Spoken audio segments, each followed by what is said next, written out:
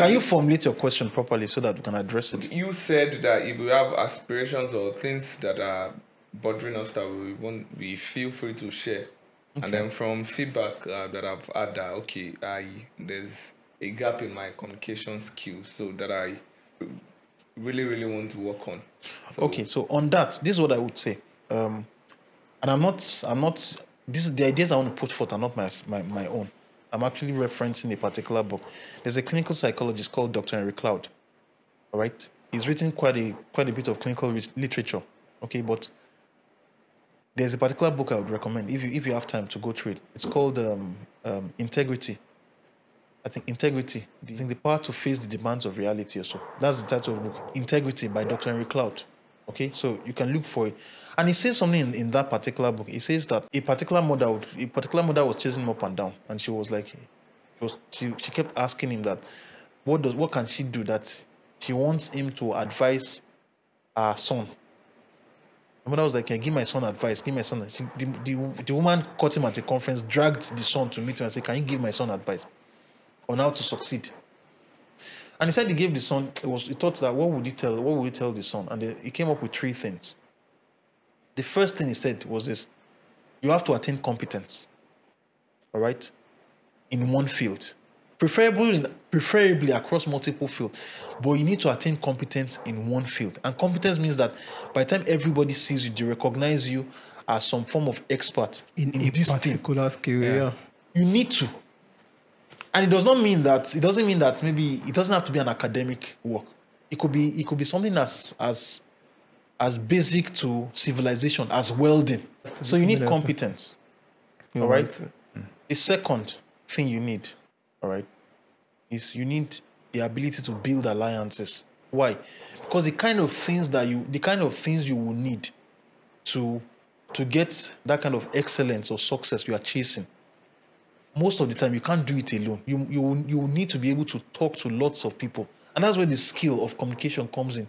Your ability to convince people verbally and your ability to convince people in writing, it matters.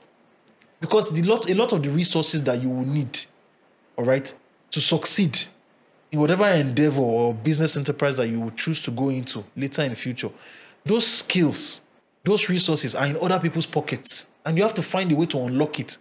And the one way of unlocking it is verbal and written communication. And then the third thing you need is integrity. That means that when you build alliances and when you are competent and you are achieving success or you are attaining progress in whatever career or path that you are on, you do not blow it up.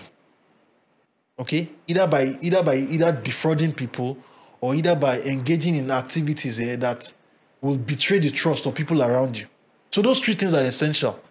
Okay? And so in what I have spoken, when we're talking about young people, anybody starting out, the first thing is competence. The person has to be extremely... If you are skilled, you will stand before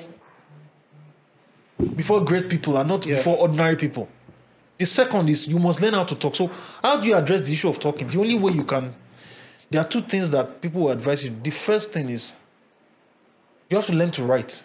And that means that take your thoughts and write it down. Why? Because when you write things out writing it clarifies your thoughts. Yeah, true. Okay? Then second, every opportunity you have to articulate your thoughts, you take it. Yeah. Because a lot of people, the people who govern or the people who lead in today's world are not necessarily the best people. But there are those people who have been able to position themselves as leaders, have been able to build alliances, and have been able to talk and convince people to follow them. And they've also been able to live their life in such a way that they do not put themselves ahead of others. In a way that people get pissed at them. You understand me? So that's it. So if I were to advise anybody, I would say that pick a particular area in which you want to become good at and see as much as possible as how you can either study or learn as much as you can about that industry. Practically in a way that you can convert that skill into money. And that it first starts out by asking, what do people want? What are the skill sets that are needed along getting this thing to people? And then what do I need to know to deliver that?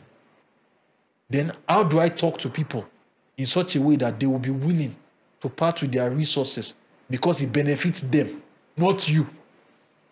All right. So, and it's work in progress. Unfortunately, or rather, fortunately, these are skills that one has to learn concurrently. People will tell you that people who get promoted in organizations tend not to be the best people.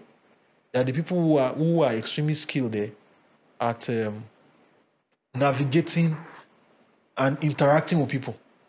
So you end up finding out that some people are extremely skilled at the work they do, but put them in a room where you have lots of people and you expect them to talk and carry people along, they're not good at it. And so when it comes to promoting people into higher roles, or when it comes to picking people to handle leadership roles, the first question that a lot of people who have to make that decision will ask is, what matters is not can this person do the job. What matters is can this person inspire people To do the job. to do their jobs. And so they were like, who is the person who is the person that when he talks to people will follow and people would listen to? Or who is the person who has built those kind of alliances? And once they look at it, like, okay, this is the person that we showed. So that's why it seems as if people say office politics, this person got a promotion, he's always doing eye service. It's not necessarily eye service. The person can communicate what matters to people. Do you understand me?